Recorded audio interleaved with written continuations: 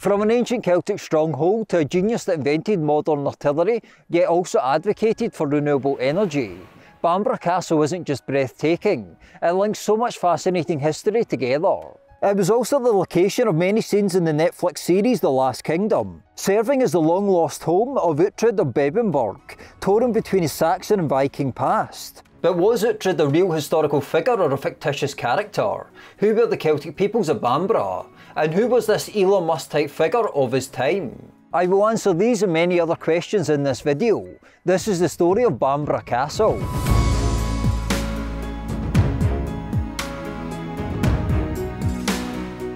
First up, let's look at the Celtic origins of Bamburgh Castle.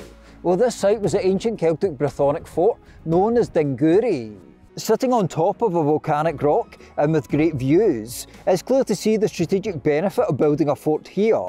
But what Celtic tribe built the original settlement? Well, it's thought it was a stronghold of a people known as the Gododdin, a Brythonic people that occupied the central region of Britain after the Romans left. The Gododdin were one tribe in a region that was known as the Hen Ogledd, or the Old North, a region that has strong connections to Wales. The people of this region would have spoke Cumbric, which is closely connected to Old Welsh. In the 6th century, Angles invaded the territory of the Gododdin and established the kingdom of Bernicia. The first known king of Bernicia was Ida, who ruled from 547 until his death in 559.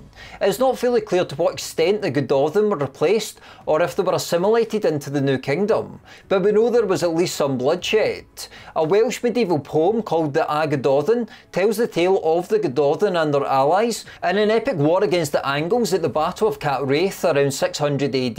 The poem tells us how a force of around 300 warriors were assembled, some from as far afield as Pictland in ancient Wales. After spending a year feasting at what is now Edinburgh, they attacked Cumbric, thought to be Catterick in North Yorkshire. After several days of fighting against overwhelming odds, nearly all the warriors were killed. Around this time, Ethelred, another king of Bernicia, passed the fort on to his wife Bebba, and it is from her that the early name was derived, as it was known as Bebbanburg.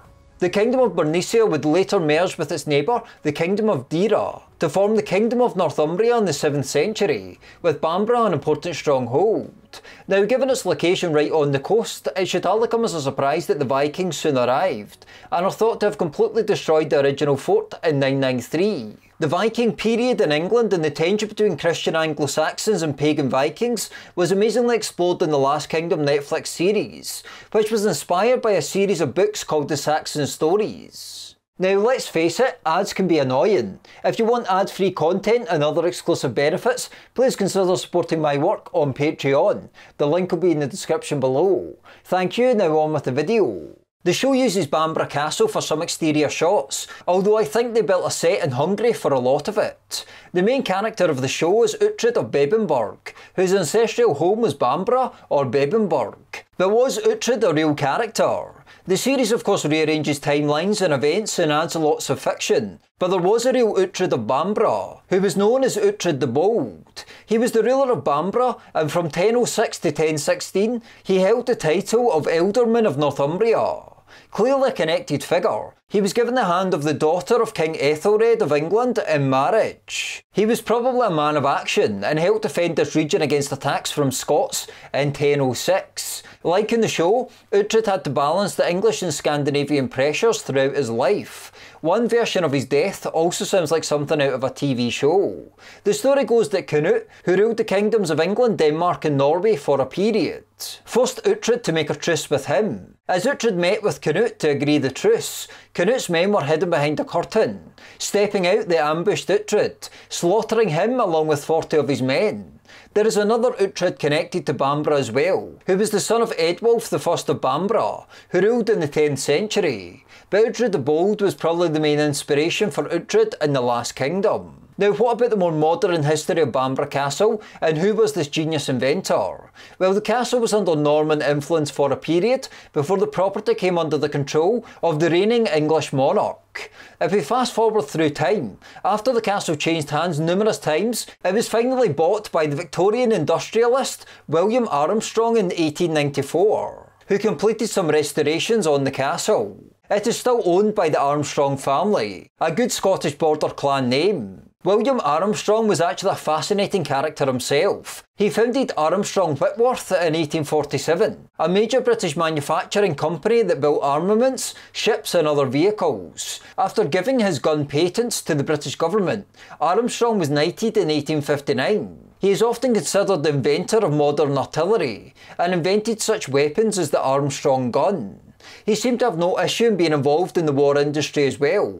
He once said, "If I thought that war would be fomented, or the interests of humanity suffer, by what I have done, I would greatly regret it. I have no such apprehension. It is our province as engineers to make the forces of matter obedient to the will of man. Those who use the means we supply must be responsible for the legitimate application." Despite being involved in designing and manufacturing weapons, he was also heavily interested in renewable energy. In collaboration with the architect Richard Norman Shaw, he built Cragside in Northumberland, the first house in the world to be lit by hydroelectricity. He once stated that coal was used wastefully and extravagantly in all its applications, and predicted in 1863 that Britain would cease to produce coal within 2 centuries. He was also an advocate for solar energy. Irrespective of what your thoughts on this matter are, it's interesting that he was thinking about such things 150 years ago. As we have seen, Bamburgh Castle isn't just breathtakingly beautiful, it also links so many parts of Britain's history together. But what impact did ancient migrations have on the genetics and DNA of Britain? To find out, please click here. Thanks for watching, please subscribe and hit the bell, and tell your friends and family about this channel. Please let me know your thoughts in the comments below as well. Thanks for watching, and I'll see you next time.